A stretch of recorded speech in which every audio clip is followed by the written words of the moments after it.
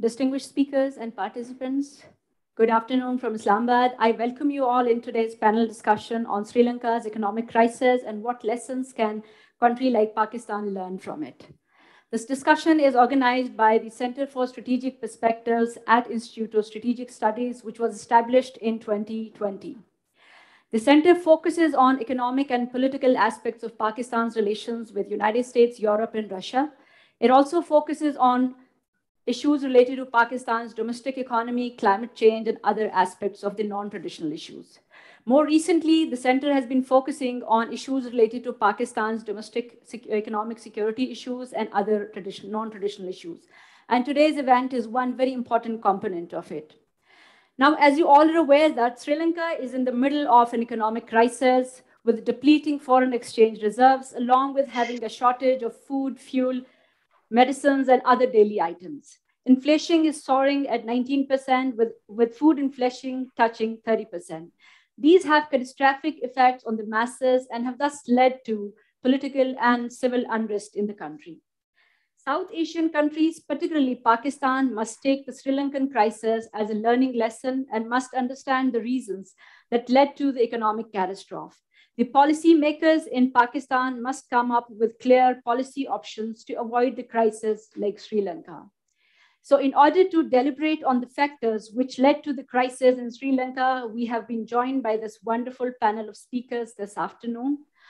Our first speaker may be joining us soon, Mr. Akil, Director of South Asia Initiative at South Asia Policy Institute, Washington, D.C., where his research focuses on political and economic developments in South Asia, mainly India, Pakistan, and Sri Lanka. Our second speaker is Ms. Rehana Tawfiq, who is an economist with an experience of working for leading Sri Lankan think tanks. At present, she is serving as associate with Colombo-based think tank Advocata Institute. Our third speaker is Mr. Shahrukh Wani, who is an economist at International Growth Center, Blavatnik School of Government, University of Oxford. Mr. Wani focuses on evidence-based urban economic policy reforms across Africa, Middle East, South Asia, mainly on public finance and governance. Our last speaker is Mr. Imran Sardar, who is research analyst at Institute of Regional Studies, Islamabad. I thank you all for joining us and taking out time for us to join us this afternoon. Before we start the panel discussion, I invite Ambassador Azaz Ahmad Chaudhry, Director General ISSI, for his brief welcome remarks. Ambassador Chaudhry. Thank you. Thank you for organizing this timely webinar. The discussion is very important. Sri Lanka is a friend of Pakistan, had stood by it, and we are obviously all very sad and anxious on the news coming out of Sri Lanka. I have personally visited this country a number of times and have many good friends there, and I've always admired their courage and tenacity. Today's tweet by the Prime Minister, Mr. Vikram Singhe, actually caught my attention and sort of sounded alarm bells, because he said that the next couple of months will be the most difficult ones of our lives. I have no desire to hide the truth and to lie to the public. Although the facts are unpleasant and terrifying, this is the true situation. I think in that sense, I am happy that the Sri Lankan leadership is not fudging the matter and taking the problem head on. The challenge is enormous. Again, I picked up these figures from the Sri Lankan Prime Minister's tweets, that revenue is 1.6 trillion and expenditure is 4 trillion, so a deficit of 13%. Pakistan too is running a deficit of 5 to 7% fluctuates, which can tell you the story. Foreign exchange reserves were 7.5 billion in November 2019, and today are 1 million. Again, a steep drop.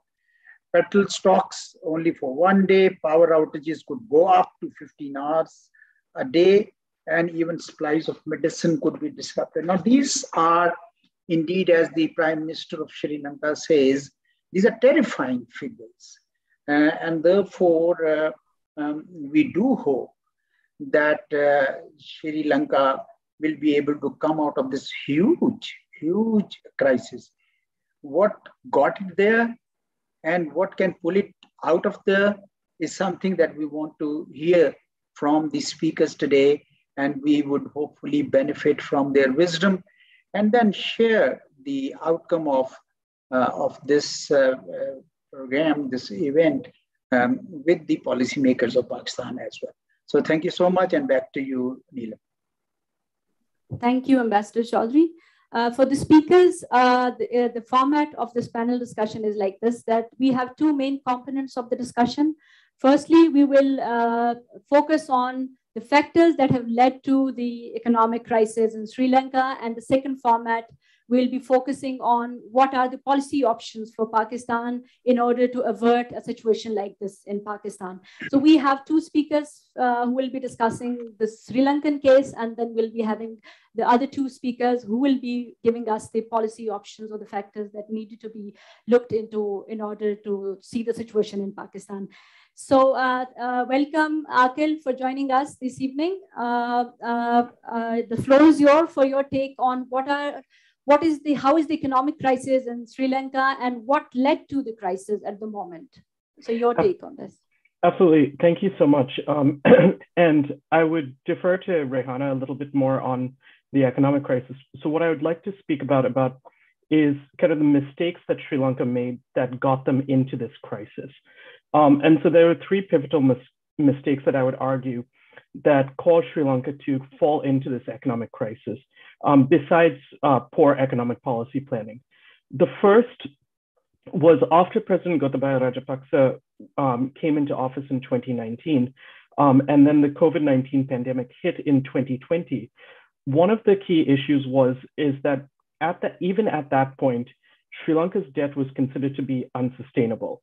And there was an unwillingness within the political leadership to acknowledge that there was a debt sustainability crisis. So Sri Lanka relies heavily on foreign exchange from tourism and from garment exports.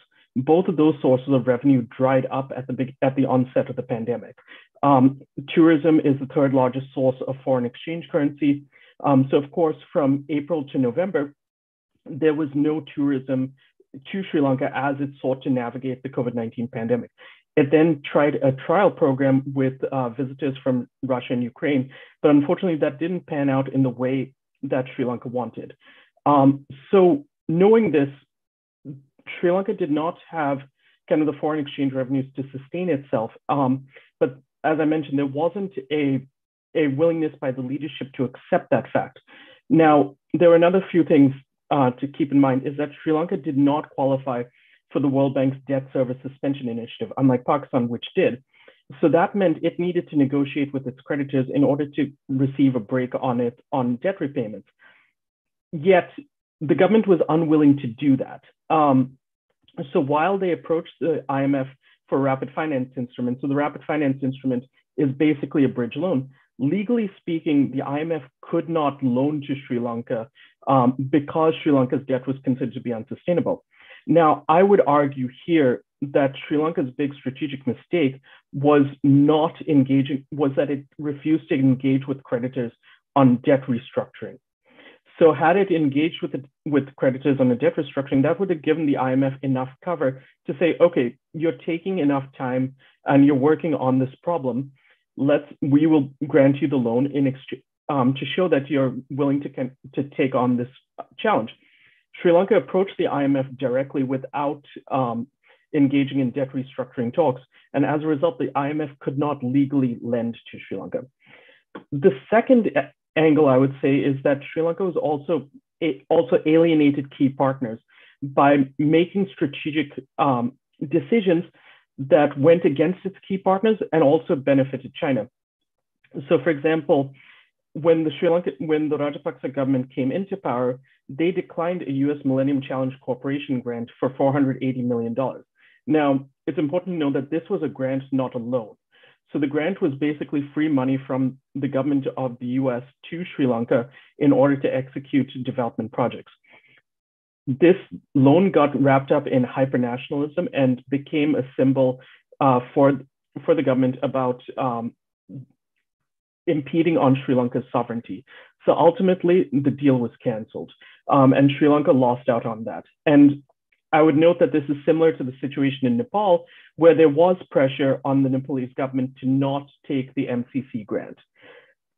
Second, in September 2020, the Sri Lankan government canceled a $1.5 billion light rail transit project, which they claimed was not cost effective, but had not effectively communicated this decision to the government of Japan.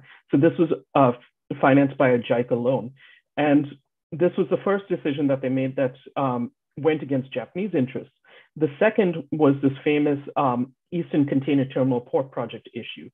So Sri Lanka was part of a tripartite agreement between the Adani Group in India, JICA, and the Sri Lanka Ports Authority to develop the Eastern Container Terminal Project. At the time that the government did this, they were seeking a $400 million currency swap from India under the SARC mechanism. India declined to renew it, saying it was not possible unless Sri Lanka was in an IMF program, and that it expects all countries to abide by international commitments. Clearly a jab at Sri Lanka for not taking on for not proceeding with the development of the Eastern Container Terminal Project. Now, eventually, the Adani Group signed a deal to develop a different project, the Western Container Terminal Project, but in a sign that the Eastern Container Terminal Project cancellation was done to benefit the interests of China, China Harbor Engineering Company later came in and started developing the Eastern Container Terminal Project. Next, I would also argue that Sri Lanka was willing to change its policies to benefit Chinese interests at the expense of alienating key partners. So the most prominent example of this is the debate over the Colombo Port Economic Commission Act, which created the Colombo Port City. So here, and I would argue that this is similar to the CPEC authority in Pakistan, is that it created a governing committee that was not answerable to parliament. And this became wrapped up in hypernationalism again, with the opposition parties saying that this violated Sri Lanka's sovereignty.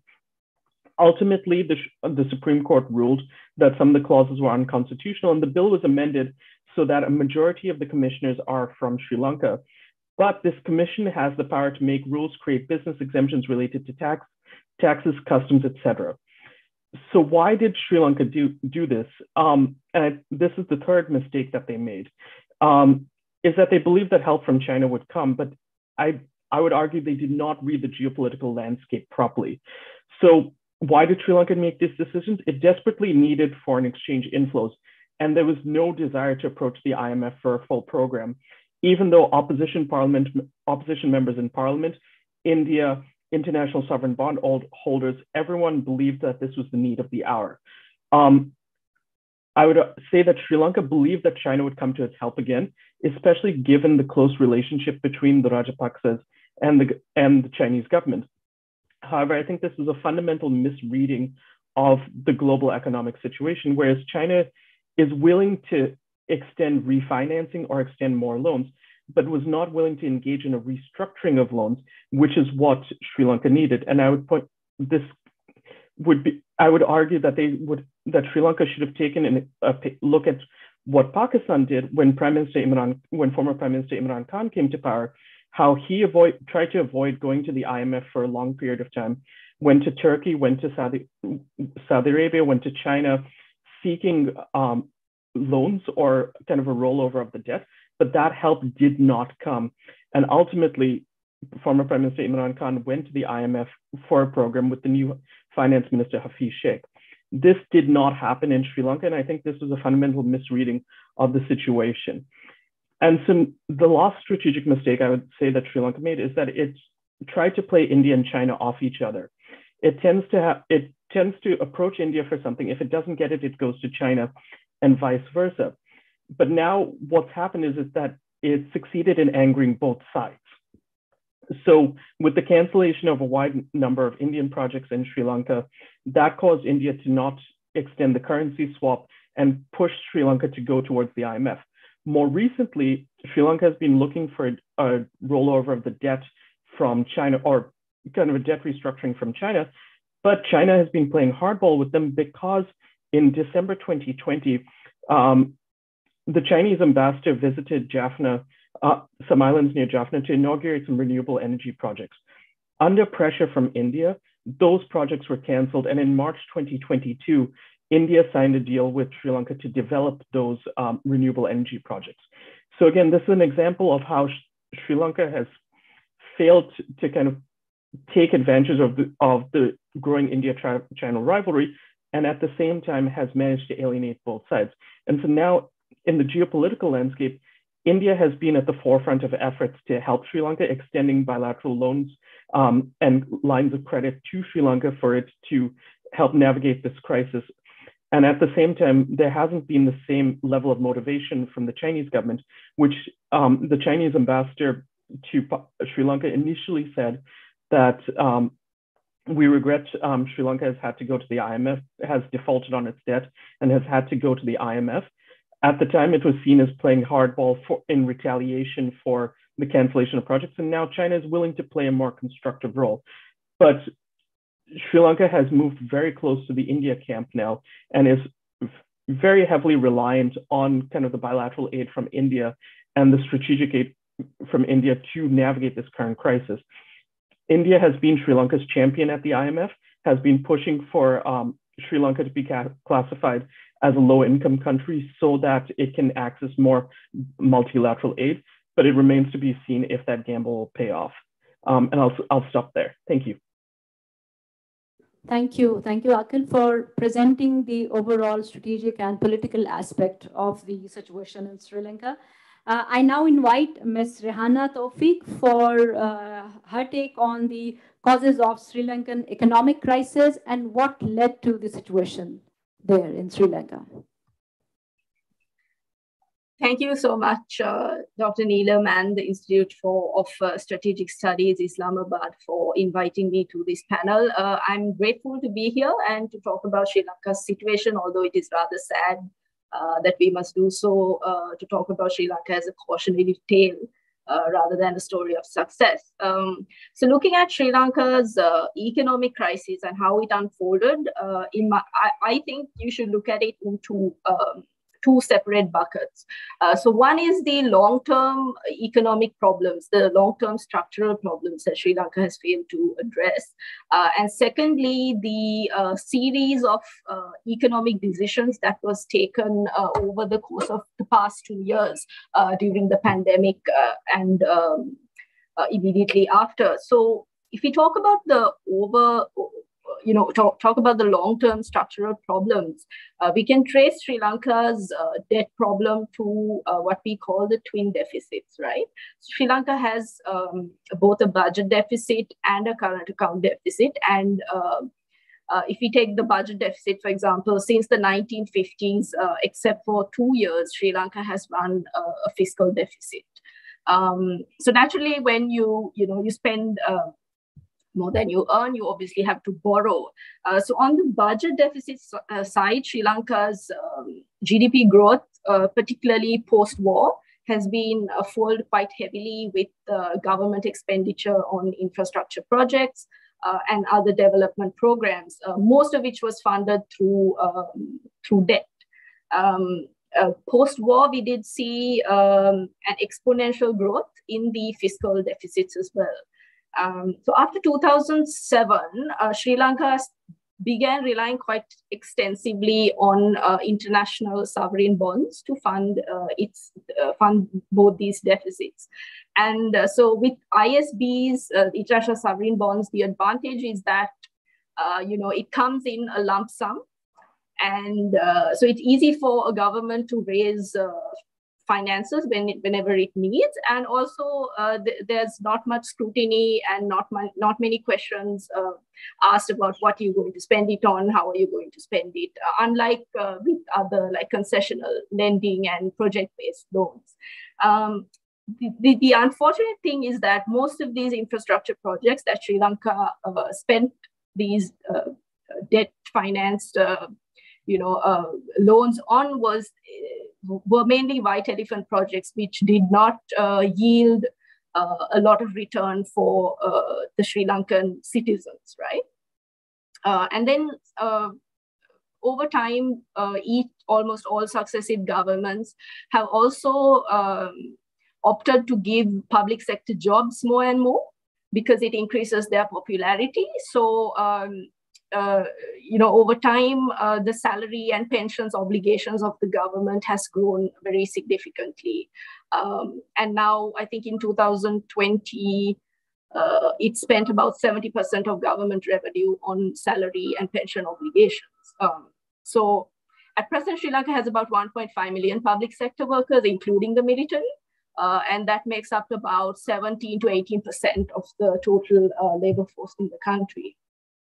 So taxation is something that's unpopular, I think, in all countries, but including in Sri Lanka. So obviously, successive governments did not want to jeopardize their popularity by raising taxes. So what they did was they opted to borrow to finance these deficits.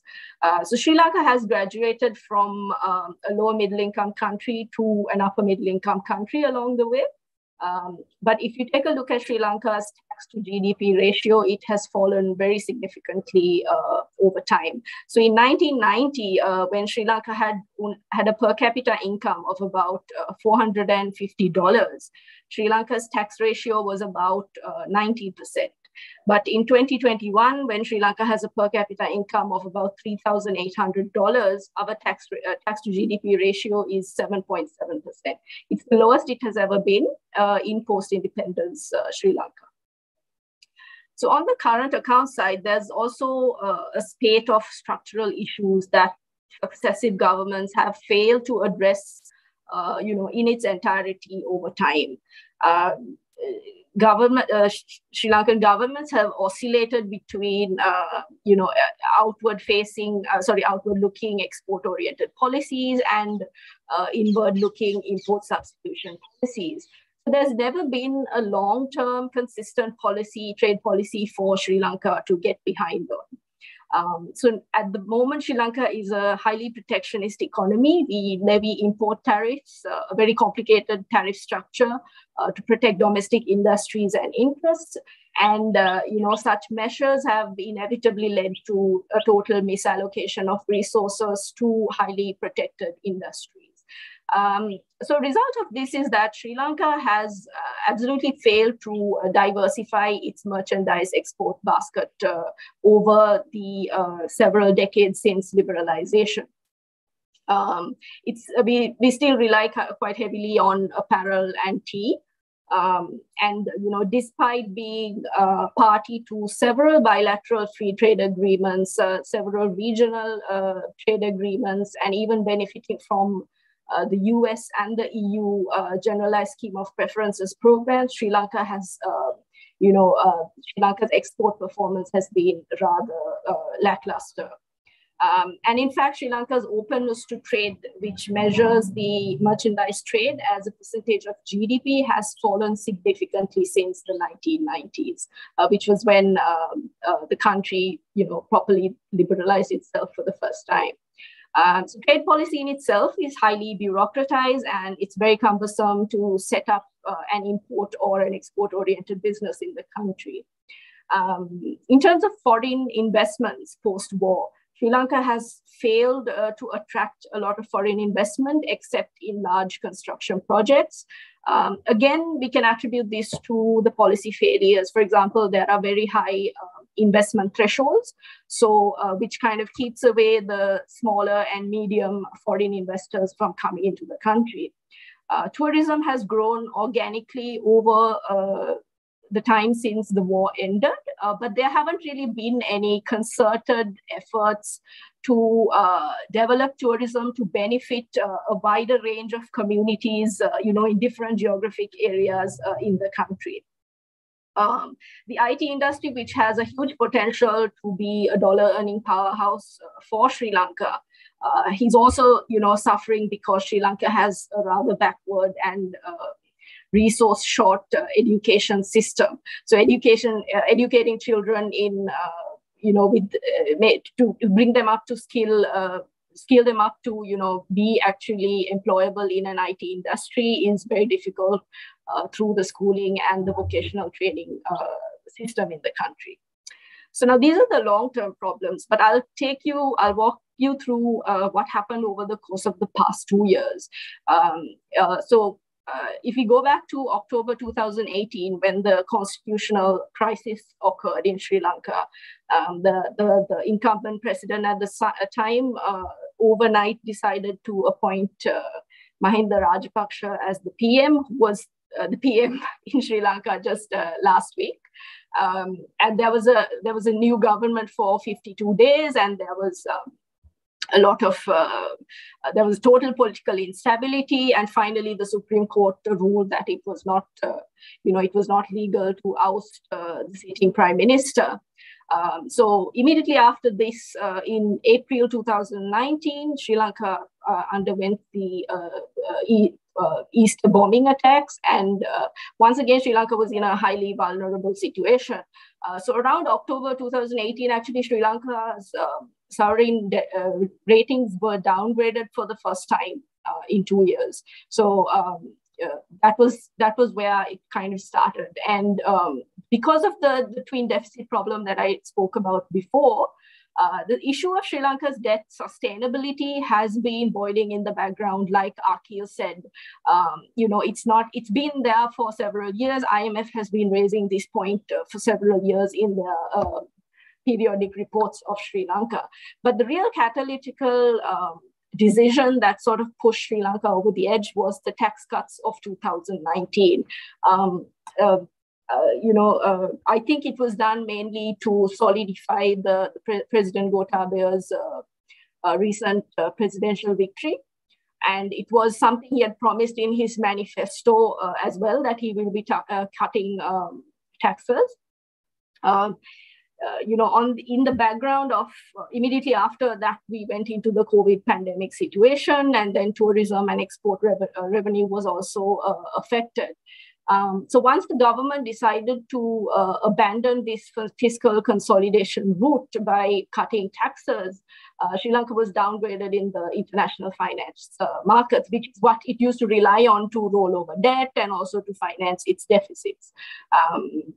Sri Lanka was in an IMF program from 2016 to 2019, but it was ended prematurely because the government decided to abandon this path of fiscal consolidation. So obviously at this point, the best decision would have been to go back to the IMF and get help to restructure the loans, especially because, none of us knew how long COVID was going to last. It was obvious that it wasn't going to go away immediately. And what several experts were saying is that it's going to last at least 2 years. But unfortunately, the Rajapaksa administration opted to keep repaying debts with the dwindling foreign reserves. So we had in 2019, there was about $7.5 billion in revenue. In foreign reserves, and then they put several import restrictions in place as well to try to save on import expenditure, and then also several ill-fated attempts at trying to earn forex through tourism bubbles, etc. So the economic decision-making process was highly dysfunctional. So this series of bad decisions contributed to really sealing Sri Lanka's fate where it is now. So there were also other decisions like printing money excessively. There was a low interest rate regime in place. So there was a lot of excess demand being created because, and a lot of demand for imports as well from all of this new money coming into circulation. Now we see that the rupee is plummeting. It's at about 360 rupees per dollar, and inflation is actually most recent statistics. It's at 30%, and food inflation is almost close to 50%. So the government also, along the way, in 2021, decided to impose a fixed exchange rate of about 205 or 210 rupees per dollar, which absolutely failed to reflect the real market value of the dollar, right? in the black market, it was going for about 250, 260, 270 on the dollar. So what this ended up doing is that migrant workers who would normally remit their earnings to families through formal banking systems, they opted to go to the black market or the gray market instead because they were getting a better rate. And exporters who normally remit their earnings decided not to, if they can, they'll keep the money out. If they only bring in what Sri Lanka absolutely needs. So this exchange rate, fixed exchange rate regime that the central bank followed actually ended up costing us about $1.5 billion in worker remittances in 2021 alone. And now the rate is being it's now a lot higher, the official rate. There was a period where it was free falling, but now the central bank has stepped in with new measures to try to control the volatility. We are starting to see worker remittances pick up slightly, but it's still not at levels that it used to be in 2020. So there was a huge forex shortage in the country, and importers were struggling to open letters of credit.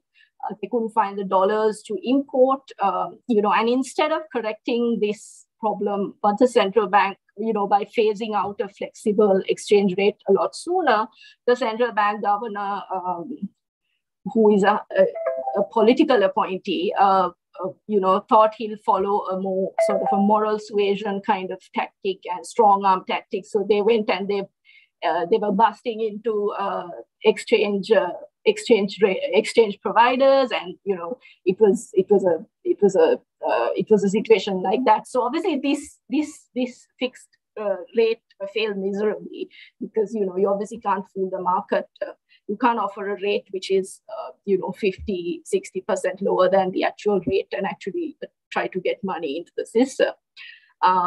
So the government needed about $4 or $5 billion extra to pay back its loans. But it was not getting much forex inflows. So what it did was it ended up dipping into reserves and seeking short-term solutions like currency swaps with China, with India. And then it was running on a lot of false bravado, in my opinion. This policy of seeking currency swaps and also paying, willingly running down the reserves to pay debts was also exercised without caution. And now we have run into a situation where I think the Prime Minister just yesterday said that the government can't even scrape together $1 million, right? That's how bad the situation is. Like the barrel is totally empty.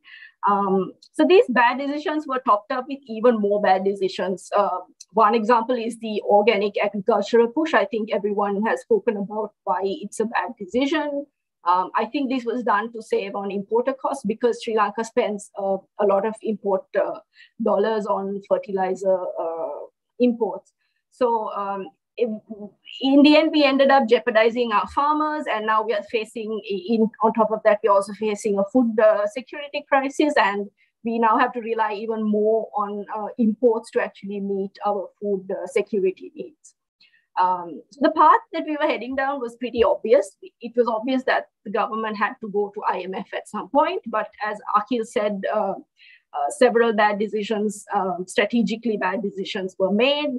And there was a lot of false bravado. The central bank governor and the president, the prime minister, the finance minister were all adamant that we will get out of this. We will solve this problem somehow.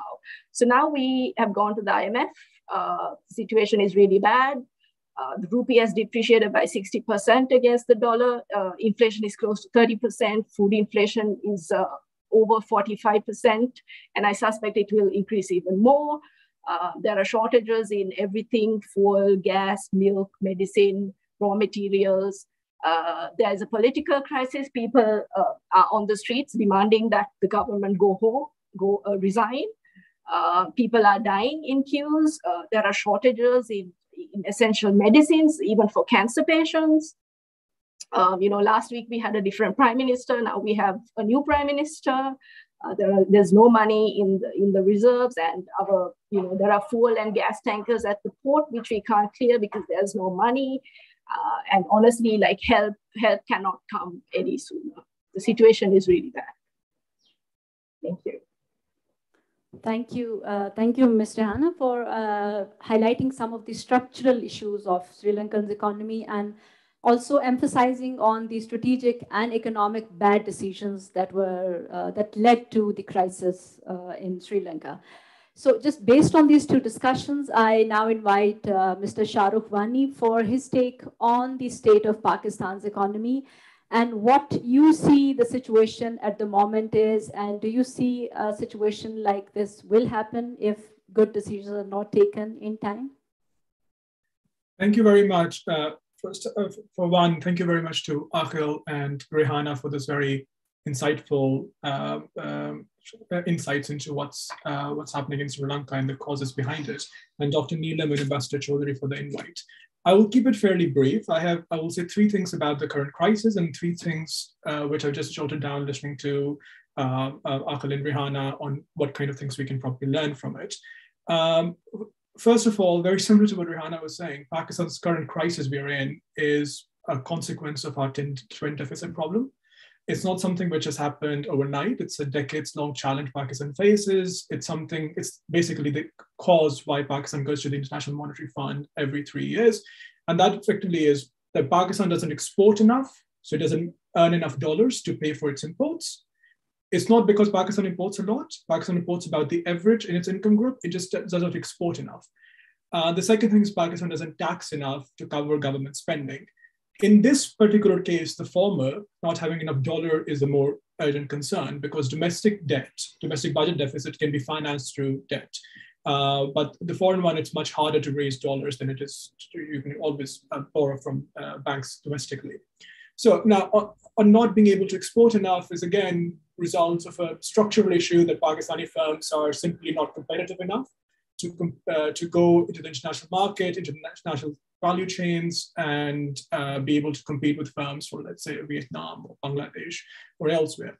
And we can unpack that a bit, and that's in part because Pakistan has lagged in building up labor productivity over the years. It has also set up a very, very bad incentive structure within the economy where capital moves into non-tradable sectors. So there's a sort of misallocation of resources. For instance, repeated schemes which provide incentivized investment in real estate is an example of how sort of capital moves away from building manufacturing and tradable capacity, which could sell products or services abroad and make and earn dollars, but goes into increasing consumption domestically because of various either vested interest or just a sort of easier way of generating quick growth.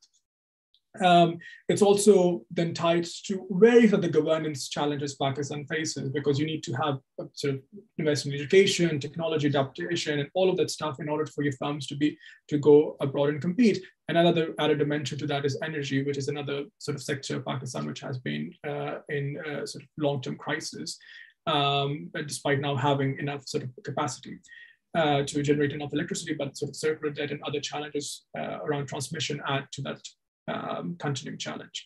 So that's the reason why Pakistan sort of struggles broadly to export.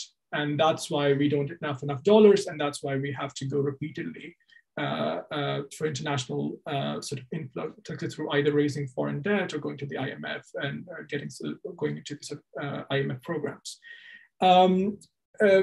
The second but less sort of an urgent problem in Pakistan right now is also the budget deficit, which is going to be quite high this year, in very large consequence of the petroleum subsidies which were provided by the last administration.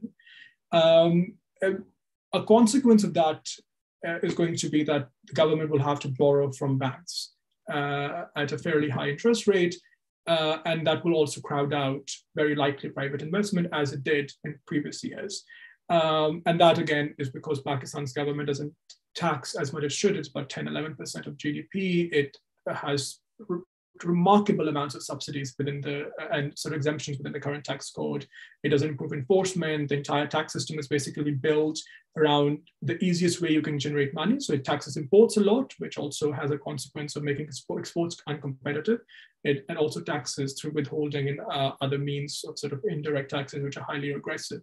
So it doesn't really build sort of that income tax net, but also leaves up very significant chunks of the economy, including agriculture income and urban land, untaxed completely.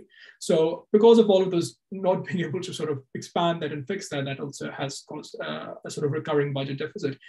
In this case, it's significantly made worse by the fact that we provide about 75 billion rupees every fortnight as a fuel subsidy, which continues to increase given global oil prices. So that's ridiculous amounts of money, and that's going to balloon subsidy quite significantly, and also causes an increase in external deficit, trade deficit, because oil you have to import, and you have to pay that in dollars while you're selling it in subsidized levels of rupees. So it's a whole sort of bad policy decisions and underlying structural issues which have compounded together into making the twin deficit problem a lot worse right now. That's the first thing. The second thing, and which is in part a cause of it, is the political uncertainty Pakistan faces right now. And that seems to make certain decisions which a lot of people know which have to happen quite unfeasible or difficult to happen, because the political climate is so polarized and complex for different actors to navigate. And it's not because they don't know, it's the finance minister knows what has to happen, but because they are struggling to build a political coalition to take those really difficult decisions because they might not have enough political capital in place. And the prime example of that is the fuel subsidy, which there's economists don't have very little consensus usually, but in this case, Pakistani economists, almost everyone I've talked to, has a complete consensus that it has to go. It's completely unacceptable. And the current finance minister also agreed with all of us until a few weeks ago. But again, that decision has complete political implication and has to have a political ownership before it can be taken. But that's a second dimension, and that might get worse over time depending on how politics in Pakistan evolves. The third thing, which we don't really talk about, and it might make this a lot worse, is the global stresses emerging economies are facing right now. That includes, there's a Fed rate hikes in the US, which makes raising debt much more harder because capital flies to America to benefit from that higher interest rates. The growth in China is still uncertain about if they're going to be repeated lockdowns, if that's going to slow down. That also generates a global lag in growth because China is such a consequential actor when it comes to global trade. Fuel prices continue to increase, which in specific has a problem for Pakistan because we're a fuel importing nation. And also that might reverse a bit if growth in China and there are lockdowns there. So there is a relationship there. And the fourth thing is the Ukraine-Russia crisis, which has a very specific impact on wheat procurement and global food prices. And Pakistan also imports wheat and imports a lot of its wheat from Ukraine and Russia. So it's going to, and even if it doesn't, the global market is becoming much more expensive. So that's going to have a very more drastic impact. So all of that makes the global condition really, really bad. So when does Pakistan go, and assuming it goes into an IMF program and is able to go and raise private debt through Euro bonds or whatever, it's going to be much harder than it was a few years ago to raise that debt. So that's an added layer of complexion in the current crisis. So based on that and the comments the other speakers have given, I think there are sort of three things which we can extract from what Sri Lanka is going, and also based on our own experiences, which provide lessons for us, perhaps. First, and I think this is not economics, but I think there's a need for the leadership to be a bit honest about it. If you ignore problems, if you ignore a crisis, it doesn't really go away. And that seems to be something which happens a lot. And in Pakistan right now, I'm sort of seeing early stages of that. You need to own up. I think the political leadership should be direct and honest with people where they stand, rather than providing sort of either false hopes or trying to pretend that the crisis doesn't exist and trying to navigate it through sort of short-term measures and things like that. The second thing is that Pakistan, we need to take certain tough stabilization decisions, and that's going to be politically costly, but has to happen. And what Rihanna and Akhil were saying in Sri Lanka's case, they had to go to the IMF, and it was quite clear that that should have happened earlier. And in Pakistan, that's largely it. We're today or tomorrow starting the negotiations with the IMF again, but that might not happen unless fuel subsidies are reduced if there's a roadmap in place. So these are difficult decisions to take, especially because they cost a lot of political capital for the current leadership. But the alternative of sort of this crisis ballooning and sort of moving towards something where we can't pay for imports and can't service our debt and move into a default-like situation will be much, much worse.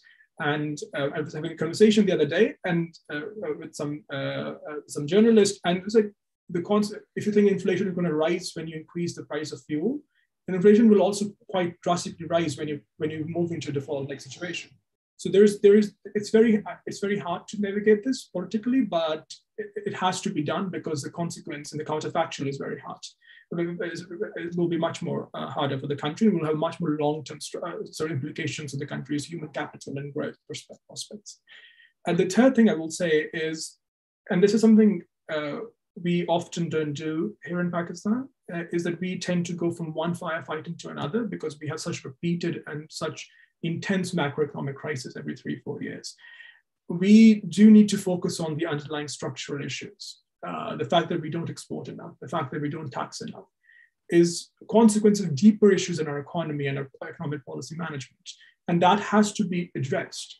And I understand that it's not usually the top of the agenda because there's a lot of short-term measures which have to be taken and everyone focuses on that. And then we get 1 year of sort of mediocre growth and then we end up overheating the economy and going back into a crisis. But we need to, at some point, focus on these issues. So we need to focus on misallocation in the economy. We need to focus on what kind of incentive structure the government's policies are creating for firms. Why are firms not exporting enough? But why are they not competitive enough? Are these because of input factors or incentives? So what's the reason behind it? And there's a lot of things which sort of government can focus on and sequence growth and sort of reforms in those areas. And the same thing goes around taxes too. It's like, how can we expand our tax base to make it more progressive? That the government doesn't have to borrow so much from private banks and crowd out all the sort of private sector borrowing that the banks can make. So all of that is going to, should be a focus now. And hopefully not letting this crisis go to waste. On that, there are two things specifically. There's one is how to get productivity levels up in Pakistan, and that's going to should be a really important concern. And the second is how to get the decision-making structures to improve. And they're both intertwined, but making gains on that so that the next crisis, either we are able to not go into another macroeconomic crisis 3 years down the line, or if we do go into it, or we have similar crises, we're in a much better position because we have made some sort of structural improvements in Pakistan's economy. So I will stop here and hand it over back to the host. Thank you, Shahrukh, for identifying or precisely highlighting the issues that plague the economy and what are the steps that are needed to be taken. So now I invite Mr. Imran for his take on the subject. Thank you very much for having me. I appreciate Institute of Strategic Studies timely discussion on a very important topic that indeed has some lessons for Pakistan as well as the other South Asian countries. I'm not an economic expert, but I would like to highlight some underlying factors that aggravated the crisis in Sri Lanka and try to draw some important lessons for Pakistan. So there are many perspectives to trace the reasons behind the Sri Lankan economic crisis. For instance, huge borrowings from China, Japan, COVID-19 and sharp decline in tourism, and the organic agriculture experiment, to name a few. But the way I look at the Sri Lankan economic crisis is slightly different. For me, it was the failure of Sri Lanka's balancing policy towards the US, India, and the China. So why Colombo failed in doing so, I will discuss shortly. And second most noticeable reason of economic failure was China's response. And it was not overwhelming as it was expected during the crisis. These two factors have turned the economic crisis into severe political and economic turmoil in the country. So now the question arises, there have been ups and downs in the past where Sri Lanka was failed to balance its policy towards China, India, and the US, but it did not result in the worst economic crisis. But why this time? Here we need to understand the global dynamics, as mentioned earlier by the panelists, the global tide against Russia and China's response to that crisis. After COVID-19, it was the Ukrainian crisis and the polarization of them have hit the economies of small countries of South Asia very hard. Countries like Pakistan, Sri Lanka, whose economies either directly or indirectly are in the complete interdependence with major players of today's polarized world. So in the whole scenario, India's role has been crucial, and that needs to be understood.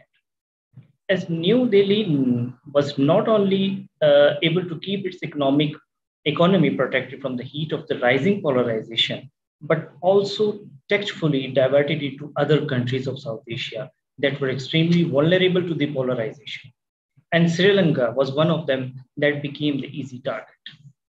As I said earlier, that Sri Lanka was struggling for the last 2 years for smooth economic sail, but the global tide today against Russia and the US over responsive behavior provided New Delhi an opportunity to regain its traditional influence that has largely been marginalized by the Rajapaksa regime. Prime Minister Mahinda Rajapaksa was reluctant to go to the IMF and wanted some homegrown solution to the crisis, as Gotabaya Rajapaksa, his younger brother, after coming to power, reduced taxes and abolished several taxes, and very importantly, did not go ahead with the law that proposed the autonomy of the central bank, which was one of the demands that IMF strongly recommended. But the balancing approach started collapsing when India started encouraging Mahinda Rajapaksa to go to IMF. When the economic assistance from New Delhi started pouring in, that was around $3 billion, and the replacement of Mahinda Rajapaksa with Ranil Wickremesinghe took place, who is pro-West, who is said to be pro-West, and also pro-Indian and staunch support of the free market. It became easy for India to install its game plan more effectively. And it is interesting to note that the Ranil Wickremesinghe, whose party, United National Party, UNP, has only one seat in the parliament, but he was able to get the support to become the Prime Minister of Sri Lanka. So amid rising protest and strong opposition to Rajapaksa and China nexus, China took a backseat. And China believed that India's move had United States backing, and China does not want an open confrontation in the island. This message was clear when Jaishankar visited Colombo, wherein a senior United States official also joined in, that is minimizing reliance on China. Both India and the United States promised to support Colombo's effort to diversify its sources of credit and investment to salvage its economy. And India's backroom planning is continued to bear fruits for both countries, as Rohan Gunaratna, Director General of the Sri Lankan Institute of National Security Studies, said that Sri Lanka's strategic pendulum is shifting away from China towards India and the United States. So India and the United States are trying to regain their strategic importance that have largely been slashed after the Galwan Valley incident for India and United States withdrawal from it. Second argument that I made was the absence of overwhelming response of China during the recent economic crisis. The question arises why China did not respond to Sri Lanka crisis more effectively as it had the option to do that. Gotabaya Rajapaksa faced lots of criticism at home as he could not able to get the required benefit from China, as he was very close to China. Here is the lesson not only for Sri Lanka, but also for Pakistan, that both countries fail to understand the Chinese behavior, its strategic thoughts, and limitation to overwhelming responses, especially in a crisis of a global nature. As China wants to rise, but rise peacefully. And secondly, the overwhelming response in the shape of Marshall Plan, like for Colombo, could be counterproductive and have far-reaching consequences for Chinese long-term investment, like the PRI. So China's holding back actually provided room for India to maneuver. As we can see, Ranil Wickremesinghe has taken a prime minister seat, who is said to have support from New Delhi. A lot of research has been done on economic impact of Ukrainian crisis on Sri Lanka, like the rising oil prices, impact on export of tea, garment, and several items, impact on tourism. But the research on the backroom planning of India is missing, that how India is involved in political and economic engineering to regain its traditional influence in the island while exploiting the global polarization. And this very move of India caused the island's balancing failure. Apart from underlying factors, the failure of economic crisis in Colombo is uncertain, as the credibility of the current government is questionable. There is no guarantee that the next political setup in Sri Lanka uphold the IMF deal. There is a history behind, as Sri Lanka abandoned 7 out of 16 IMF programs. So in the given scenario, the collapse would be beyond redemption. So here also lessons for Pakistan, as the current government needs careful deliberation on the IMF program, especially the sustainability factor. Otherwise, the consequences would be beyond imagination. So another lesson for Pakistan is a balancing foreign policy approach, especially at the time when there is a crisis of a global nature.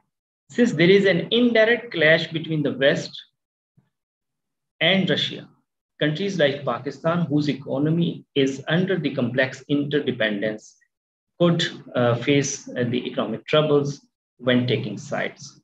And the third and the most important lesson is to have deep understanding of Chinese behavior, its strategy, and limitation to support of South Asian countries during the crisis.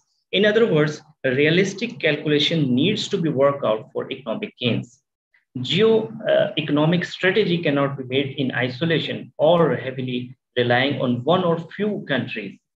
For countries like Pakistan, Sri Lanka, Nepal, and Bangladesh, there needs a careful balancing approach, since they are extremely vulnerable as long as India continues to play on the both sides of the conflict. So last but not the least, the current government in Pakistan do not mislead the people of Pakistan about the economic crisis. So there is a dire need to take into the people of Pakistan into confidence. And this was the mistake that Rajapaksa did make. Initially, he misled the nation about the impending economic crisis. So I will stop here. If there are any questions, I will be more welcome. Thank you, Imran, for highlighting the global dynamics which had led to the situation in Sri Lanka and what Pakistan needs to learn from there. So we had a very wonderful discussion and from our speakers. Now the floor is open for question and answer session. If you have any of the question, you can please name the speaker to whom you want to ask the question.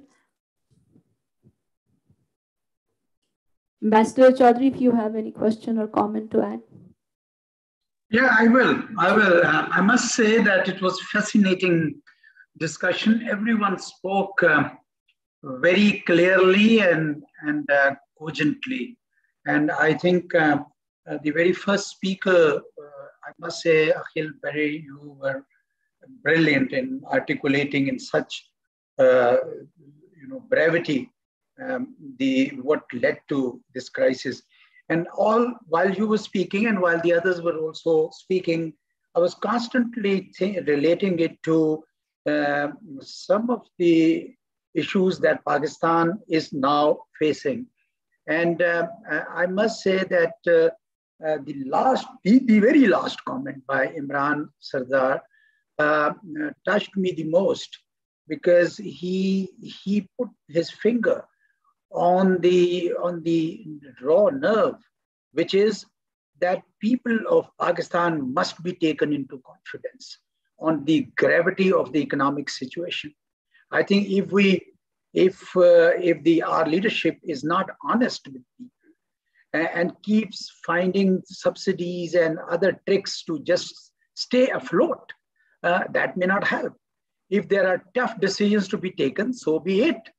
Another point that was made, I think also by Mr. Wani and others, was that we got to understand the geopolitics of the region, and we must, although Pakistan maintains very good ties with China, Pakistan also wants to have good relations with US. And I just gave a comment to PTV because our foreign minister is flying off to US and they wanted my comment quickly.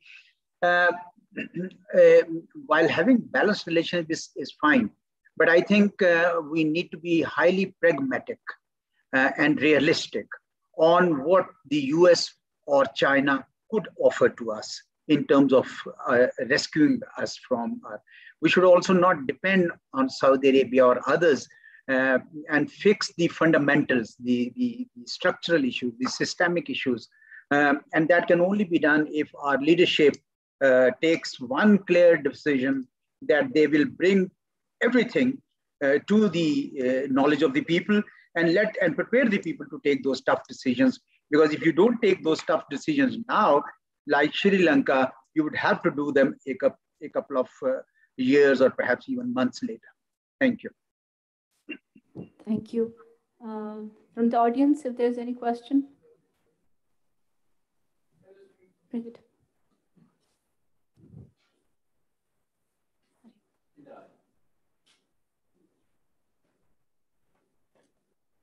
Okay, there's one question from the audience here. Do you think literacy has anything to do with economy? Can an educated society save its skin from economic meltdown? If yes, then the Sri Lankan fell into despite 97 literacy rate. If not, then why the world is emphasizing on education? That's a question to Mr. Akil.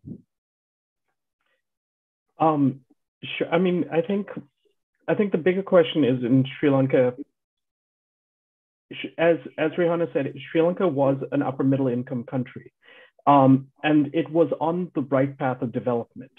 It was in a position where it was starting to export more, but unfortunately, a series of external shocks has also helped kind of push Sri Lanka to where it is. So when you combine bad policy making decisions, as Rehana spoke about, along with a wide variety of external shocks. So you had the Easter bombing attacks. You had the constitutional crisis. You had the Easter bombing attacks, which diluted tourism. Then you had the COVID-19 pandemic. Now you've got the Russia-Ukraine crisis that has pushed commodity prices up. So an educated workforce, I don't think, would have been able to deal with this situation in a different way. I mean, I think what's happened more is bad politics and policies. And continuing what Imran said and what Ambassador Chaudhary said, there was a fundamental view within the government to not be honest with the citizens of the country about just how bad the situation was. And there was an unwillingness to recognize that Sri Lanka did need to go to the IMF, and that would give confidence to international creditors. I remember in January 2022, the former central bank governor was gloating on Twitter about the fact that Sri Lanka repaid its international sovereign bond in January 2022, saying to everyone who doubted us, this is proof that we will never default and that we will always pay our debt. January 2022 was never going to be the problem. It was always going to be the July 2022 international sovereign bond that was maturing. And so the hubris of the government helped push it into this crisis, not the fact that Sri Lanka has an educated workforce, if I understood the question correctly. Okay, thank you. There's a question to Ms. Rehana. How do you see the international community and particularly the democratic West coming forth to help avoid further economic turmoil in Sri Lanka? Yeah, sure. So if you take over the course of the past year and a half, we did get we didn't get a lot of support from the West. We got a lot more support from India, which was the biggest source of credit lines and currency swaps and other arrangements. And it was actually them who pushed us to go to the IMF eventually, because we had they had given us 2 deferments on one repayment, and they said we can't do this again unless you go to the IMF. So until the last week of March, the government maintained that we will not be going to the IMF. But then, at the 11th hour, that's when we decided to go. I think the political crisis and the instability around or the faith in the Rajapaksa government is now completely decimated. The people don't have a lot of faith in them. But the installing Ranil Wickremesinghe was, I guess you could see it as a positive move in terms of the fact that he does have good foreign relations and good relations with India and with China and with particularly the West. So I think almost immediately after he was announced as the prime minister, the US ambassador in Sri Lanka tweeted that they would be going into discussions about how the US, for example, could help Sri Lanka sort some kind of bridge financing. We are yet to see where these discussions will lead. But I think the key is having a stable government and a stable leaders who the public accepts. I'm not sure if we are there yet, because people are still protesting, people are still out there. So I don't know if we will actually have that. But I think it all depends on who the government is and how acceptable and how non-aligned their foreign policy behavior is. If I just may add to that. Yeah, please. What I would also add, I mean, in the 2018 constitutional crisis, within Prime Minister Mahinda Rajapaksa taking over as Prime Minister, the Chinese ambassador was the first to go over and to greet him and to wish him well, even though the appointment was later deemed to be illegal. So that kind of shifted the mindset and kind of helped reinforce this idea that the Rajapaksas were very pro-China and unwilling to kind of work with any other partners. And that also goes into the decision-making process that I've mentioned before about alienating key partners in the belief that China would help it out and help kind of give the foreign exchange that it needed instead of going to the IMF, which is what the international community believed Sri Lanka needed to do. I'd just like to add a comment to the previous one on education. I mean, yes, Sri Lanka does have a very high literacy rate, but literacy essentially means that we can write and we can read a few sentences. It does not mean that everybody is able to, intellectually grasp something as big as this economic crisis. And I think, there are several quality issues in our education system. And I think economic and financial literacy is not that great in Sri Lanka, which is why, you do find people demanding very populist policies like more government jobs and subsidies on fuel and subsidies on fertilizer.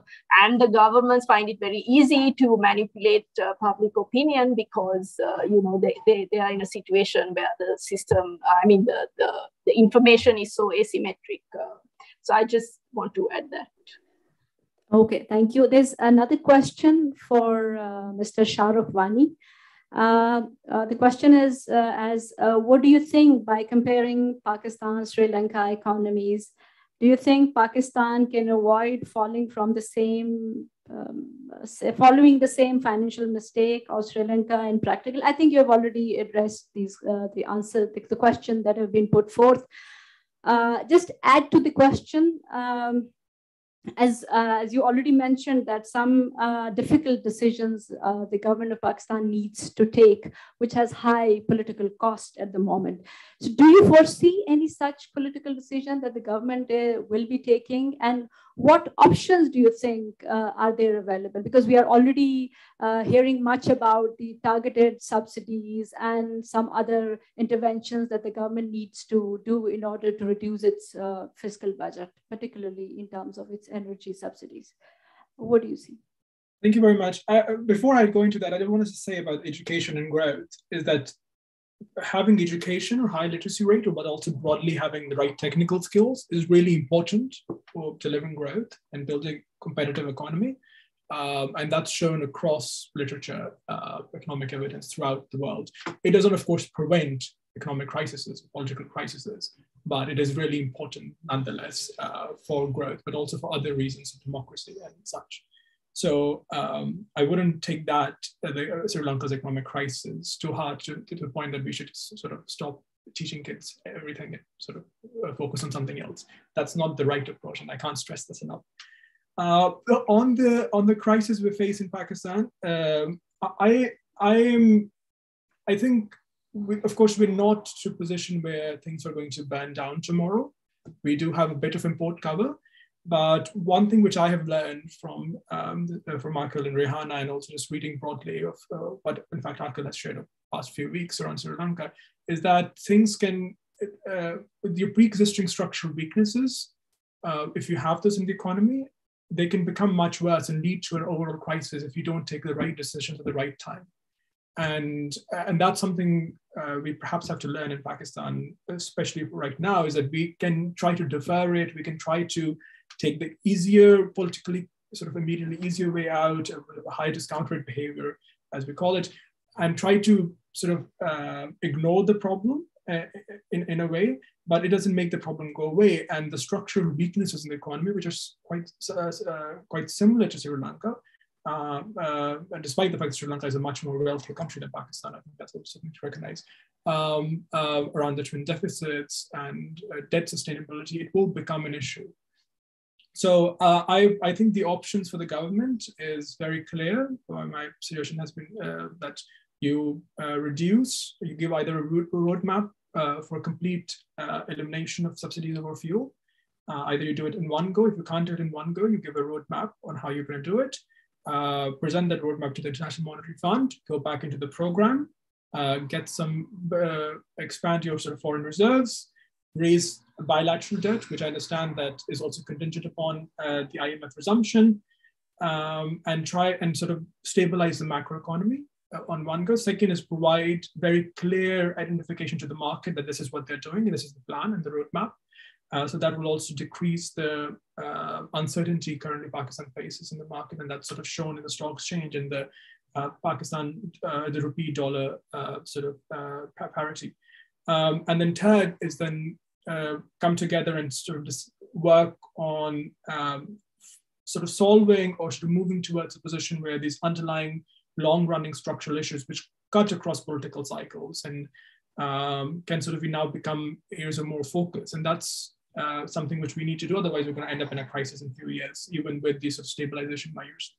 On targeted subsidies, I think there's a room to expand. Pakistan has a very good cash transfer program, which was set up in 2009-10 circa, the Benazir Incomes program, and the underlying institutional structure, which is called the National Socio-Economic Registry.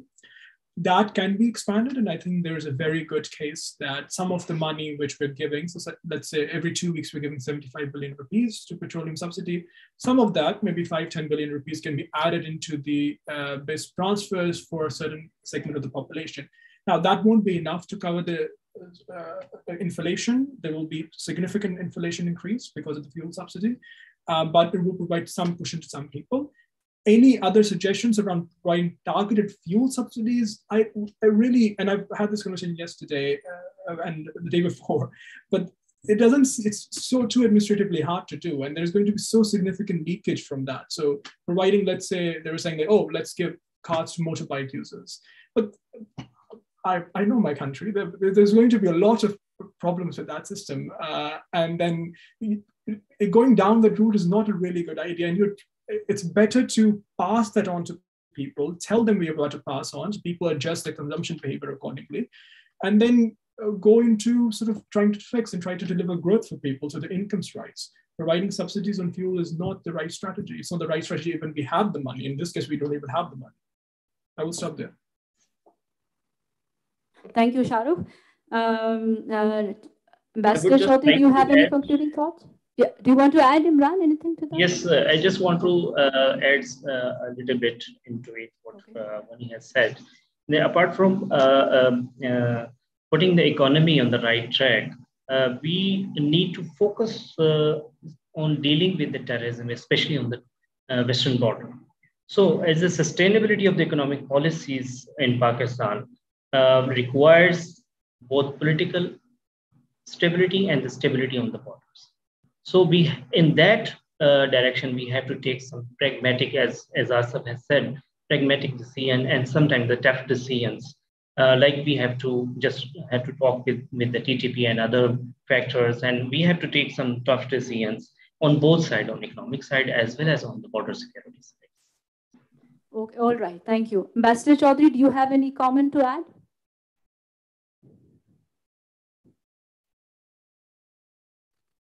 I think the ambassador is muted. Okay, yeah, there you go. I'm so sorry. I must say that I enjoyed the answers given regarding, by all of you, regarding education in Sri Lanka. Unfortunately, this question has been asked so many times from me also here, and it's based on such a bad understanding of the correlation that education had with the economic situation. On the whole, I agree with Mr. Vani that, a better educated society will be more productive, period. But you can't say that economic shocks will not happen. You can't say that bad economic planning will not happen in educated societies. It will. And therefore, I think I'm glad that this was cleared very well by all the speakers. Thank you. Back to you, Neela. Thank you. So this brings us to the end of our discussion. I now invite Ambassador Khalid Mahmood, Chairman, BOG, ISSI, for his concluding thoughts and word of thanks to the audience. Bismillahirrahmanirrahim. See, given the state of Pakistan's economy, I think there could not have been a subject more germane to our situation than Sri Lanka's economic crisis. And I must say that after hearing the distinguished speakers, participants in this webinar, I have learned a lot. But what pains me to observe is that here Sri Lanka was a country, emerging, country in the developing world. It had a standing at the international level, at the UN, leader in the law of the sea, parlays, advocate of Indian Ocean as a zone of peace, leading light in the SAARC, hub of tourists.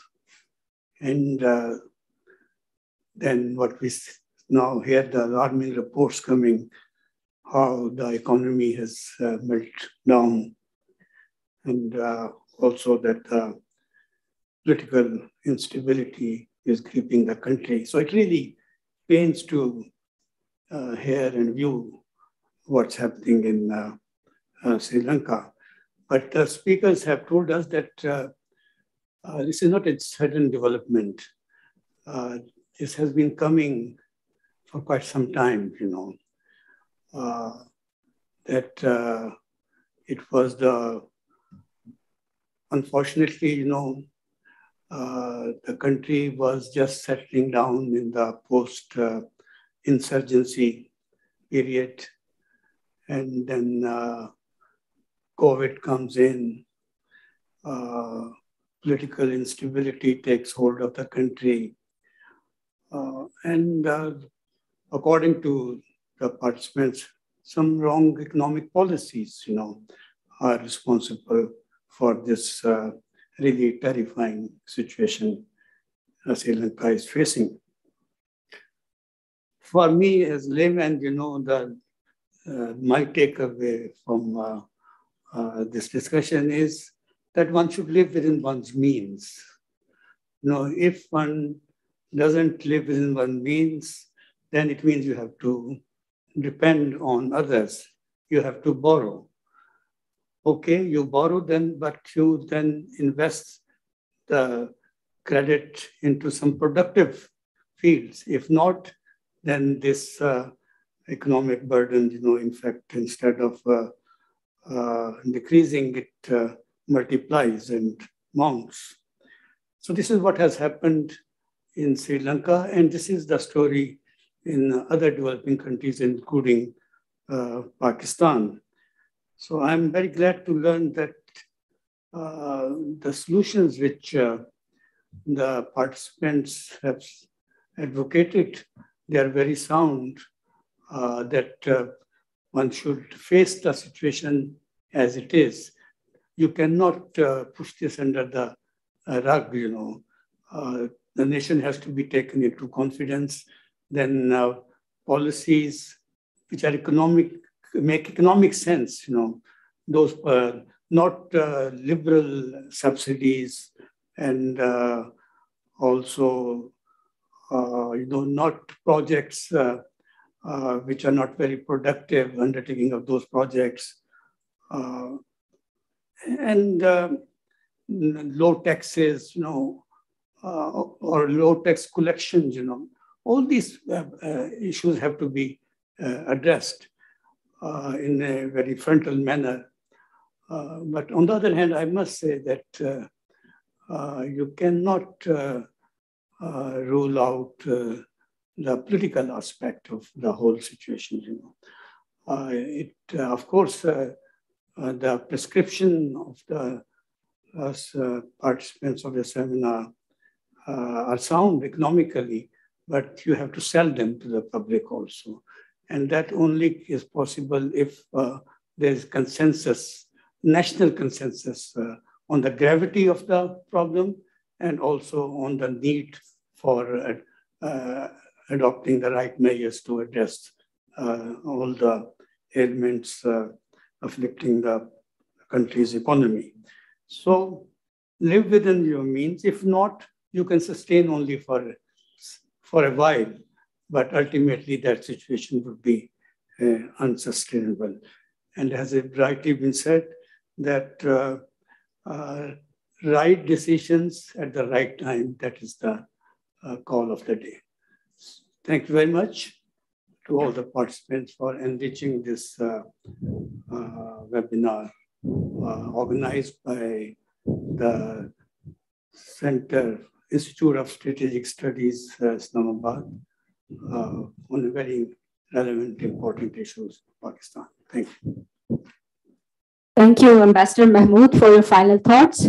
Let me join Ambassador Mahmood and Ambassador Chaudhary in thanking our participants, our speakers who have joined us from Washington, D.C., London, Colombo, Sri Lanka, and others who have joined us for this important discussion. It indeed was very enriching for all of us.